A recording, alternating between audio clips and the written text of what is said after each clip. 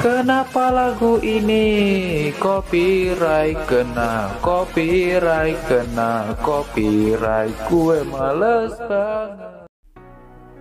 Oke, halo guys, ketemu lagi bareng gue Yan CANZ. Oke, sekarang gue berada di akun baru ya guys ya. Dan sudah hari ke-45. Wow, yang berarti sudah 3 hari ya semenjak gue bikin video akun baru gitu ya.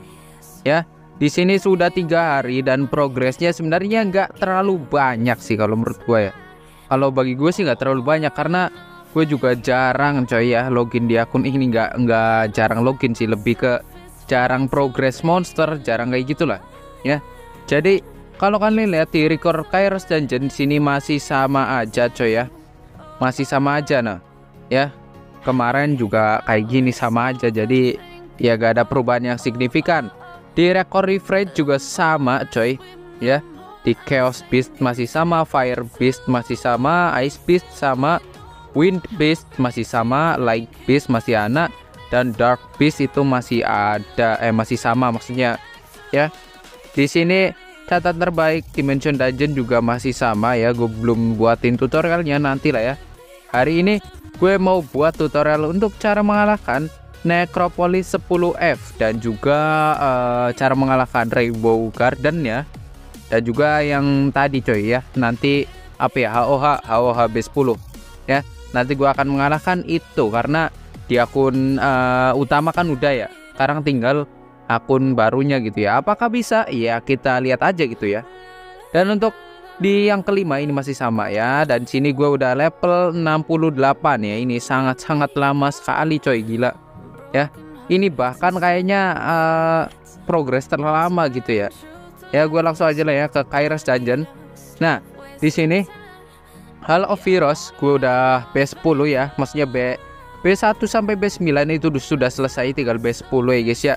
Sebenarnya timnya sama aja kayak kemarin ya, sama aja kayak, maksudnya bukan kemarin sih, sama aja kayak video sebelumnya timnya. Jadi ya sebenarnya kalau gue gak buat tutorialnya juga gak apa-apa, tapi berhubung ini akun baru ya harus buat ya. Di Manastone Dungeon di sini udah wave ke-18. Kalau kalian bertanya-tanya timnya kayak gimana untuk Manastone Dungeon, kita bisa lihat sendiri. Nah, untuk timnya gue pakai kayak gini guys ya. Ini timnya sudah lumayan lah ya untuk tim Manastone Dungeon. Ada Verdale, ada Necro, terus ada si Homunculus, terus si Geralt, dan juga ada Colin ya. Ya, dan juga ya ini sih yang penting ya. Kalau Manastone Dungeon ini kalian monsternya apa ya, harus single target, terus single hit juga ya. Misal kalau single target dan single hit itu kayak si Yans lagi salah, si Homunculus maksud gue ya. Ini single target ya, dan juga damage-nya itu single hit ya. Jadi cuma ngehit 1 kali doang. Kalau di Manastone Dungeon harus kayak gitu ya. Yang paling bagus itu si sniper itu bagus banget coy ya. Ini juga gue baru uji coba 1 kali tim ini ya. Ya jadi ini belum tim yang fix gitu ya, belum fix banget gitu. Jadi ini masih bisa dirombak ya, tapi ya boleh lah. Plus 18 wave juga itu udah lumayan gitu ya. Ya. Sini Necro juga sama, ini single hit ya, single hit dan juga single target. Makanya dia damage Necro ini di sini bagus banget gitu ya. Dan juga di sini Geralt juga single hit juga dari skill ketiga, dan skill 1 single hit, skill kedua ada defense break. Itu membantu sih kalau menurut gua defense break ya di sini. Terus Colin di sini berfungsi sebagai healer dan juga ngasih attack power ya, itu bagus banget sih. Dan juga untuk Verdale, ini Verdale sebenarnya nggak terlalu banyak berguna ya. Dia cukup buat naikin attack bar aja sama damage dikit-dikit, udah sih itu doang ya. Jadi timnya kayak gini. Kalau gameplaynya gue gak usah kasih tahu lah ya. Yang pasti di sini full auto. Dan untuk urutan turnnya yang pasti harusnya si Colin dulu, baru itu si Geralt ya, Colin, Geralt, terus habis itu si siapa dulu deh, kayaknya si ini dulu sih, Homun ya, kayaknya si Homun dulu. Jadi Homunculus, Geralt, Homun, habis itu si Verdale, baru habis Verdale setelah itu baru si Necro ya. Jadi Homun lagi, Colin, Geralt, terus Homun, Verdale, habis itu baru Necro ya. Jadi urutan turnnya kayak gitu Oke, jadi gue langsung aja lah ya, ini nggak usah ya untuk kasih tahu gameplaynya. Gue habis ini mau Rainbow Garden dulu deh ya. Rainbow Garden di sini timnya sebenarnya acak aja, yang penting single target sih harusnya ya. Ya, gue ini bikin timnya acak aja karena harusnya sih gampang gitu guys. Harusnya gampang gitu, nggak susah-susah amat. Jadi gue bikin tim yang bisa dibilang asal lah ya, kayak gini lah ya. Tim gua kayak gini, yang penting di sini damage dealer aja sih, dan juga ada healer ya, harusnya kayak gitu ya. Ini harusnya tim kayak gini pun udah selesai, atau ini ada berapa B sih? Kayaknya sampai B3 atau B2 nggak, gue nggak tahu. Jadi gue langsung aja lah ya, let's go.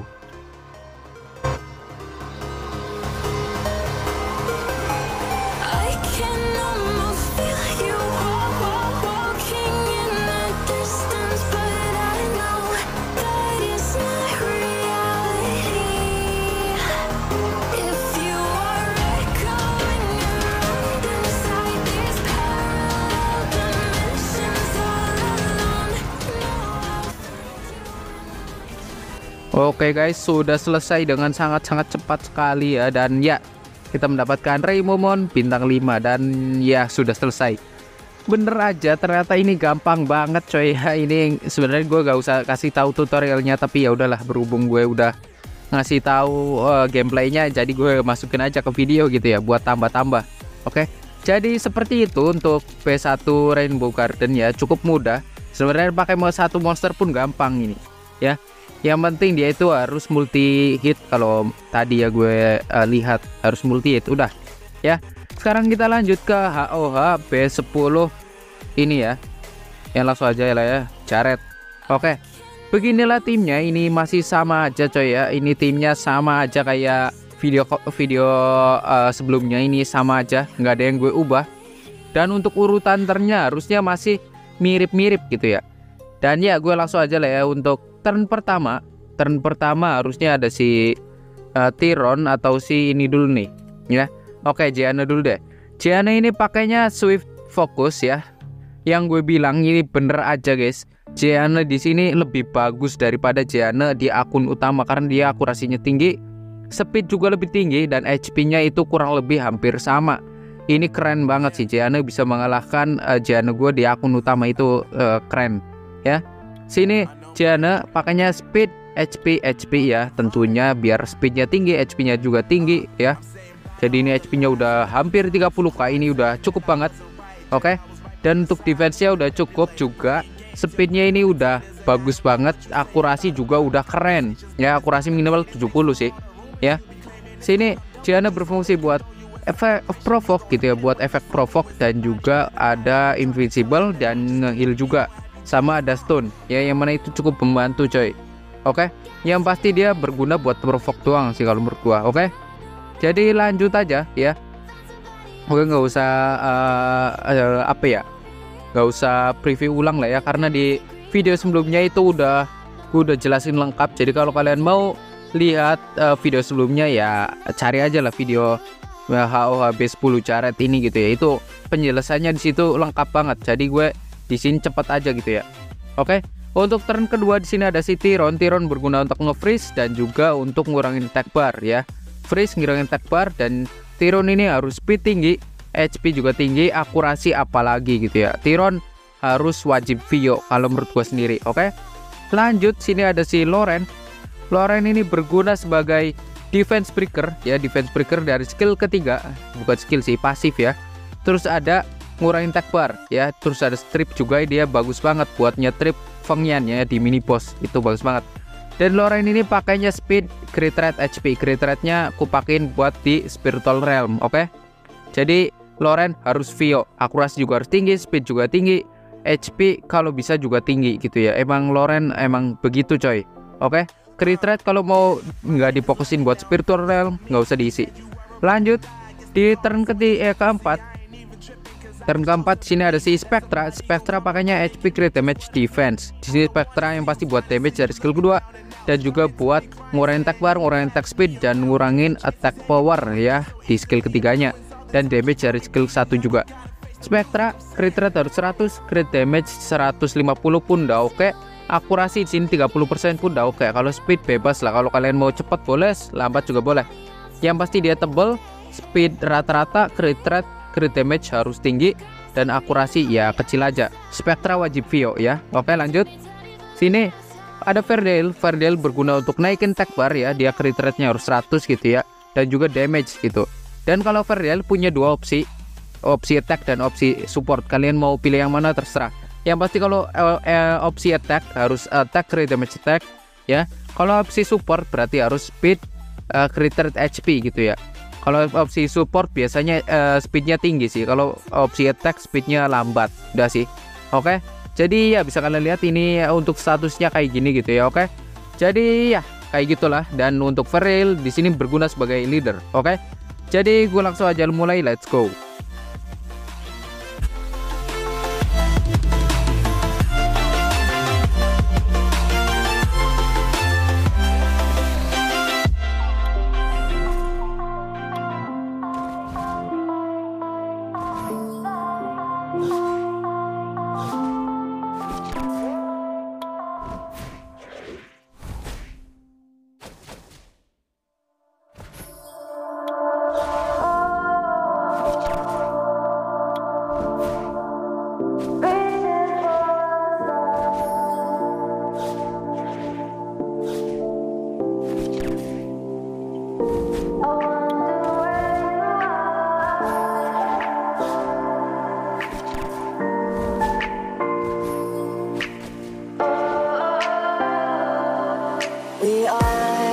We are dreaming in the dark. We are nothing more than dust. Search but you stay lost. We are reaching for the stars, but we're making this too hard. And I wonder where you are. Mysterious, that's the part you always show. 'Cause you're too curious. Maybe you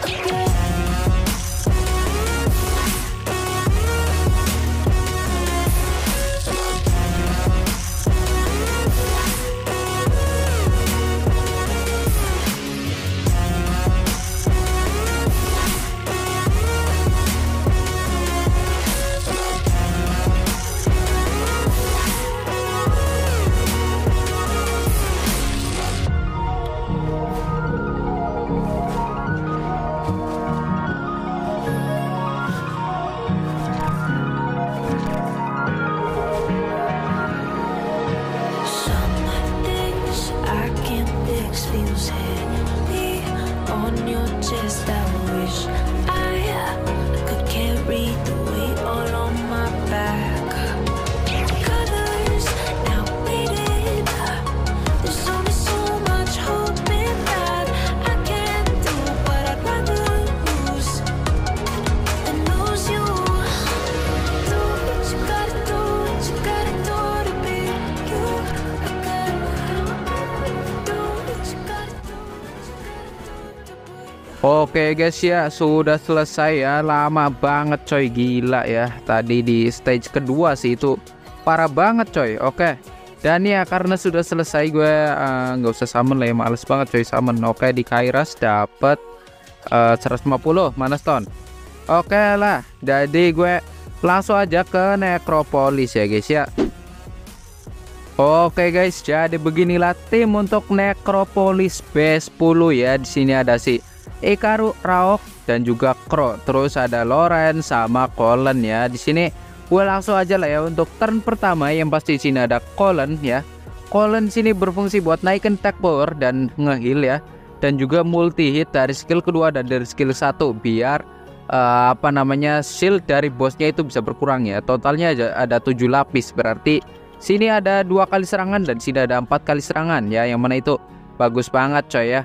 Sini Loren pakainya speed, HP ya. Di sini pakai Vio karena ya biar dia nyerang terus-terusan ya. Dan juga Colin ini speed harus tinggi, HP harus tinggi, dan juga akurasi ya nggak usah lah ya. Sini Colin gue bintang 6-in ya karena emang buat di Necropolis bagus banget coy. Kalian kalau buat trade nanti buat buat versi keduanya lah ya. Ya ini versi ke-1 Colin kayak gini, nanti versi kedua buat di raid gitu ya. Ya, oke. Langsung lanjut aja ya guys ya, biar gak lama. Langsung ke sini Loren. Sini Loren berguna buat udah gue jelasin ya. Yang pasti dia ngurangin attack bar dan juga multi hit ya. Udahlah, ngurangin attack bar, defense break, dan multi hit. Loren speed, crit rate, HP ya. Udahlah ya. Yang penting akurasi harus tinggi, speed juga harus tinggi, HP juga harus tinggi dah. Langsung lanjut di sini untuk turn ketiga. Turn ketiga di sini ada si Ikaru ya. Ikaru di sini berfungsi untuk narik teman ya, dan juga defense break dari skill 1 gitu ya. Ya, akurasi harus tinggi, nggak harus tinggi sih. Ya 40 udah cukup lah ya. Speed ya turn ketiga ya rata-rata aja plus 60 plus 70. Defense ya harus bisa narik 3 sendirian, dia nggak boleh dibantuin sama Ikaru lainnya gitu ya. Dan di sini pakainya defense ya, pakai double guard. Ini udah keren banget Ikaru. Oke. Lanjut. Di sini untuk turn keempat ada si Raok. Raok ini berfungsi buat damage dan juga narik teman ya, yang pasti. Oke. Dan dia pakai Vio, pakai speed, crit damage, HP ya. HP-nya biar dia itu tebel gitu ya. Karena Raok rawan banget untuk mati coy di sini. Oke. Sini pakai Vio blade dan speednya udah cukup. HP-nya juga udah keren. Crit rate, crit damage udah cukup banget, dan akurasi udah lumayan gitu ya. Ya daripada 0 gitu. Ini 26% udah lumayan, kita bisa ngarepin defense breaknya. Oke. Lanjut sini ada si Kro. Kro itu pakai range blade, ini pakai attack, crit damage, attack. Ini udah keren banget lah ya. Sini Kro HP-nya juga udah tebel. Wow, ini keren sih ya. Jadi nggak bisa di one shot sama si bos Necro ini. Attack-nya juga udah cukup, speed-nya udah cukup ya. Kurang sih sebenarnya, harus plus 30 atau plus 40. Crit rate udah keren, crit damage udah bagus banget, akurasi juga lumayan ya. Oke, sini Necro berfungsi buat damage, maka dia harus turn terakhir, dan juga dia berfungsi buat narik teman dan ada defense break dari skill ke-1 ya. Oke, jadi ya seperti apa battlenya. Dan sini juga gue pakai Ikaru buat leader Ikaru sendiri gitu ya, biar dia attack speednya naik gitu. Oke, seperti apa battlenya? Mari kita langsung aja lihat, let's go.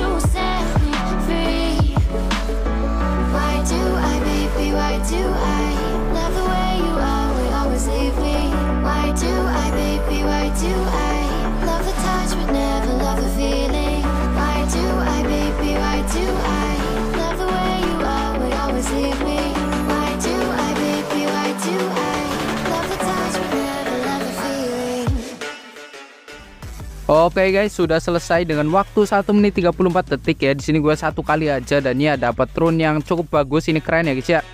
Ya, jadi gitulah ya untuk timnya. Ya gue gak usah panjang lebar ngejelasin gitu ya. Jadi ya sini gue juga menerima hadiah poin misi bulanan di Dimension Hall ya. Di sini gue mau milih rune. Nah, sini untuk milih rune kalian sebenarnya bebas aja, tapi gue akan milih rune ini coy ya. Berharap-harap ini will attack persen gak nyangkut di resist gitu ya. Ini bagus banget sebenarnya, perfect gitu ya. Ada crit rate, crit damage dan juga speed. Semoga resist gak nyangkut gitu ya.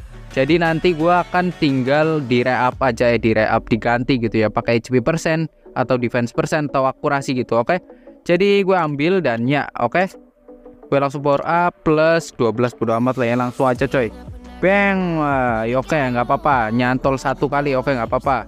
Jadi start kayak gini udah cukup lah ya. Oke, jadi gitu aja guys ya untuk video kali ini ya. Dan di HOH tadi sebenarnya gak usah pakai Jane juga, kalian bisa pakai Beladeon. Oke, wassalamualaikum warahmatullahi wabarakatuh, dadah.